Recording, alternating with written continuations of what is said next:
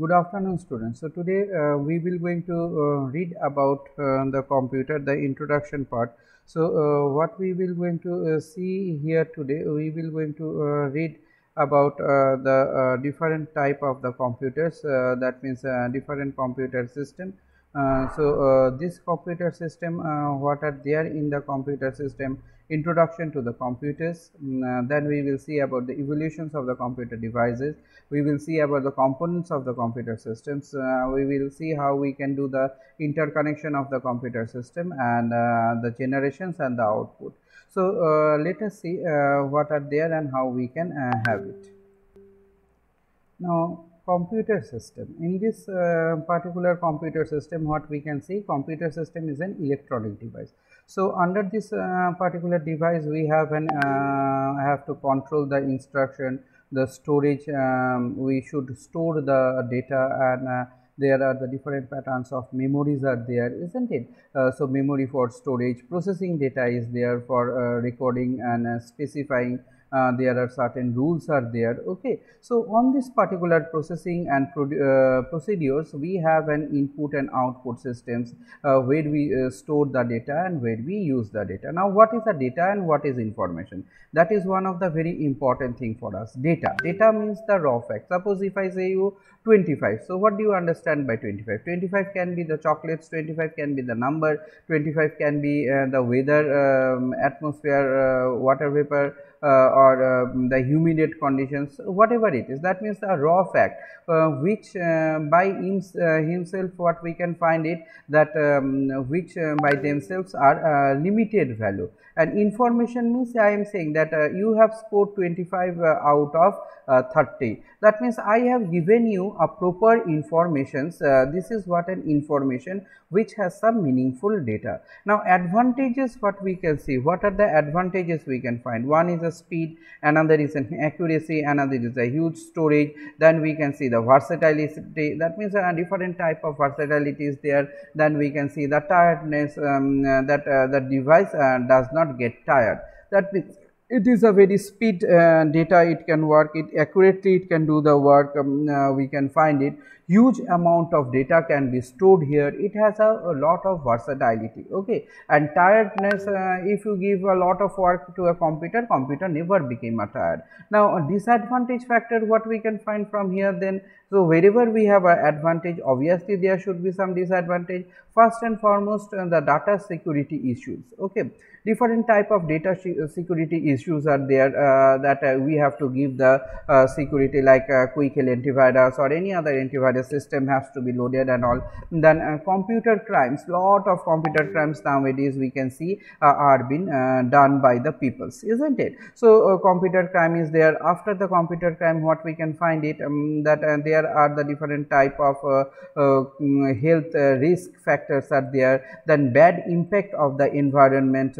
Obviously computer generates lot of radiation, lot of which are not used, that are been dumped in some place. So therefore which we are polluting and destroying our environment, isn't it? So bad impacts are there in the environment. So any digital device that can perform the 5 functions, what it can take the data as an input, it can store the data and instructions, it has a processing of the data, it can generate the output, and it can control all the steps, that is said as your total device or digital computer. That means if you say this is my computer, that means it has to perform all these things. It has to take the input, it has to take the data, it has to store the data and instruction, it has to process the storage, it has to generate the output and control everything. Computing, what is computing means? Computing means the use of a computer to process the data to perform a calculations. Compute means to calculate. The word compute means to calculate. That means a device what we can find, it can calculate, that is said as a computer. So this is what we say as a computer is. Now evolutions of the computer, we find that computer doesn't come suddenly, that from the early age when the people used to stay in a cave, from that onwards that was the start, because they start the work of calculation. So where we can find that is a work of a calculation, we can say say that is a computer. So slowly and slowly we get one recognition, that is an abacus. What is an abacus? Abacus is known as a first mechanical language device. Why? Because it used to perform the addition and subtraction in very easy and speedy way. So this is the device what we can say that first developed ED by the Egyptian person in the 10th century BC. Okay, but it was given a final shape in the 12th century AD by the Chinese educationists. Next comes from here a lot of experiments are been taken up, and there we can find it, and that Napier, John Napier. So John Napier from Scotland, he has invented one device that is known as a Napier's bone in the year of 1917. It is called a Napier's bone. So this is used, some bones or rods are used for the counting purpose, isn't it? So this is what number of printed rods are there, and based on that rod we can do the work of subtraction, multiplications, all this division very easily. After that we can came in the part where we find a Pascal, that means Blaise Pascal. He has invented in 1964 Blaise Pascal. He is also a French scientist. He invented an adding machine known as a Pascal calculator or Pascalines. So from there we can find there are the lot of changes. That means we are moving to the world of the electronic phases. So as we move to the world of the electronic phases, then what we can find it that after Pascal, Leibniz's calculator in 1671, German mathematician Gottfried Leibniz, he modified this Pascal calculator and he developed one machine that is known as Leibniz's calculator. Okay. Next, what we can find in the year of 1833, the scientist from England known as a Charles Babbage, whom we basically known as a father of modern computer. So he has discovered, he has find out one machine, first machine of computer. So this particular machine is used to store the storing concept is there, and designing this is known has this particular working pattern. So he is known as a father of modern computer, because he has invented one automatic device which can calculate. Then Mark I computer. Mark I computer, we find it, this is Howard's Alkaline in the Harvard University collaborate with IBM, corporates fully automatic machines in 1937 to 1944. This machine was been used to switch is called an relays.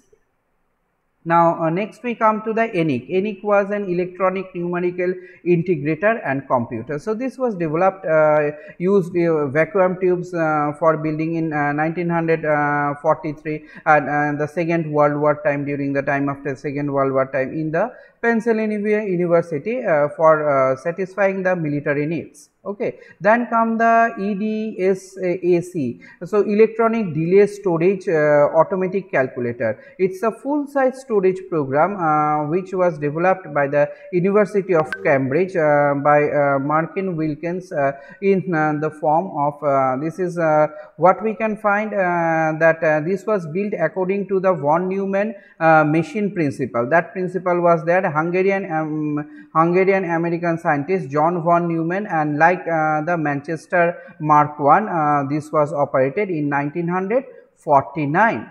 Okay. So then what we can find, CDC 6600, this was the supercomputer where we can find that single CPU released in 1964. This was a huge measure, this was a machine which can do a huge amount of work, isn't it, about the size of 4 filling cabinets. Okay. So it cost about $8 million, costing also obviously high, isn't it, and the peak performance is 3 million floating point data, that means per second, a huge amount of data it can do. Then Param 800 was developed in the year of 1991 from India. So supercomputer Param 8000, this was Param was benchmark of an 5G flop and second supercomputer of the world. Then Pratyush in January 2018, Pratyush and Mihir, the first supercomputer of India that has been done it. 6.8 petaflop, so huge storage is there. This has been done. So 439 and 38.9 crores of rupees the machine cost. So surely it is not reachable to the people, general people. SPC is a smartphone we are using today, invented by IBM. Okay, in the year of 1994 we can find it that Simon Person communicator has done it. Then iPhone we know entered. Stephen Jobs was the most influence in this year, in the 2007, and this Stephen Jobs has done this Mark 1 related to the first phones, and there we can find the touch phone was there. It was $499, 4GB level, and 8GB level $599. 220 world out, finger out, that we can find it. There are the Android mobile phone came in the market. Google is there for supporting it. So we find it, the modernized fact is there. So see the generations, different generation. First generation 1944 to 59, it used the vacuum tube. Second generation we can find that 1959 to 64, it used a transistor. Then third generation we can find it 1964 to 75, it used a large scale integrated circuit. Fourth generation we can find it, the very large scale circuit was there to be used for this particular purpose. And fifth is under this particular generation we are going on artificial intelligence, totally based on the artificial intelligence. Now we say component. What are the component? If you require a machine, if you want to work with a machine requires a different patterns of the components. Now see here, a block diagram has been given for you. Now if anyone asks you to draw a diagram of a computer, this is the diagram you will going to draw. Okay, this is a block diagram of a computer. There is an input device, then there is a microprocessor unit, control unit, and arithmetic logic unit. Then we have a memory unit and the output device. So memory, microprocessor unit, control unit plus arithmetic logic unit, and CPU means memory program unit, memory unit. Okay, so all these sections we can find it that how they are, see they are interlinked. See the arrows are interlinked. From input unit it comes to the central processing unit. There is a control unit, arithmetic logic unit, and memory unit. So here they are going always in a circulated form. Okay, then when it is over from the control unit, it came again to the output section. So this is what we can see, that means input device. Input devices means what? In the entire world we can find there are a lot of input devices are there, like our keyboard, our mouse, all these things. Output devices like our monitor, our printer, all these things we can find it. So now we come to the next section, that is called an central processing unit. Central processing unit that consisted of an arithmetic logic unit. Arithmetic logic unit performs the different type of addition, subtraction, and or operations, isn't it? So those the and or operations that is been performed by it in the modern days, we are more generalizing it. We have a register there to store it. Okay, next what we have a control unit. Control unit means this work in a control in the signature of that particular operations what we are doing. Next what we can find a memory. Memory is where we are storing the data. Different type of data are there. So data where, suppose your house has got an address, isn't it? So similarly in that way what we can see that every where we have a certain address where we are storing that has got an address. See here, this is the address, the cell address, address this contain the value this is the address of it. See the address is 1111111110 and contain is 10101010. So this is the value that is been stored, and this is the address where the value is being stored. Now I am coming little bit with a memory section, RAM and ROM. RAM means what? Random access memory, memory which is located and can be accessed and changed, and ROM is what? The memory which located can be accessed but not be changed. It is RAM is a volatile and ROM is not a volatile. Okay, so secondary storage, there we have a cartridge. Nowadays we have a pen drive and all secondary storage area, isn't it? Hard disk is there. We all in the machines has gotten hard disk. How we are working with each of these particular hard disks are there, and they are been working with, isn't it? So this is the things that we can find, that we have a PATA. PATA means parallel advanced technology attachments. SATA means CDL advanced technology attachment. Then SCSI means small computer system interface. Then SSD means solid stated drive. There is 12 TB size HDD is available in the market.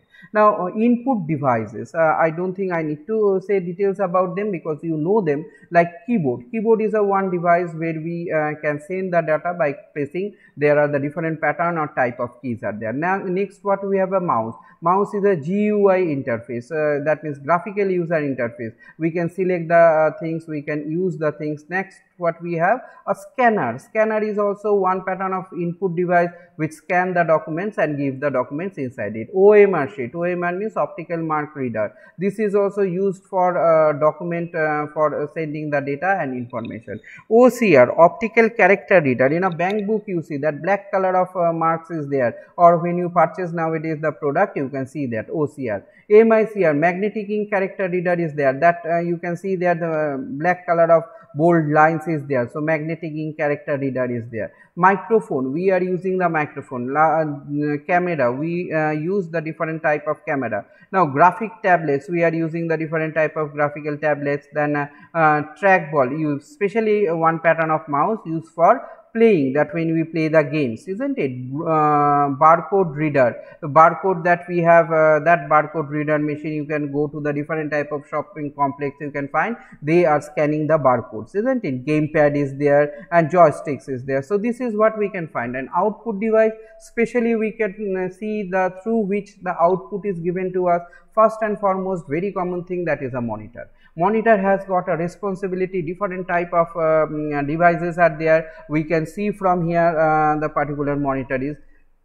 Next, what we can see, the speaker. Speaker is a microphone that give you the output also, isn't it? And projector, we use the projector to show the things and explain the things. So this is how what we can see that we have, and we can find some of the device which receive the data also and which give out the data also. That means it work as a both the input and output device. What are they? They are the USB drive. USB drive that we can find, it can use for this particular purpose. Flash drive. Facsimile. Facsimile means fax and machine that come as an input, and you can send it as an output also. Modem. Modem is also taking the input from the outer different machines, and it is accumulating it. Modem means and then it will compile the word, give it to the machine. Again after that the machine return it back, that will return back to the different area.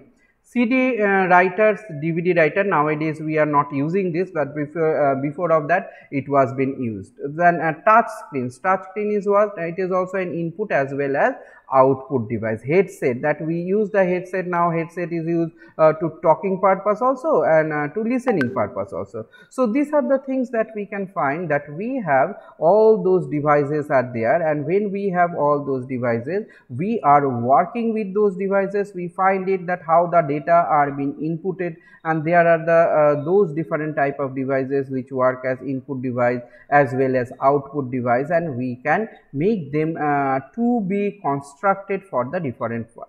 So this is what our first section of the computer system, that we do have a computer system, how we are working on this particular computer system, and how we are making this particular computer system to be workable and to be implementable in our daily life. We have read about the different generations. We have seen how the different machines are being invented, how what are the different pattern of machines of the different generations that we can use and we can implement. So those the things that we can see, those the part that we can find, that we have the devices and we are working on these devices. So thank you students. Today I am ending my today's session here. Thank you all very much.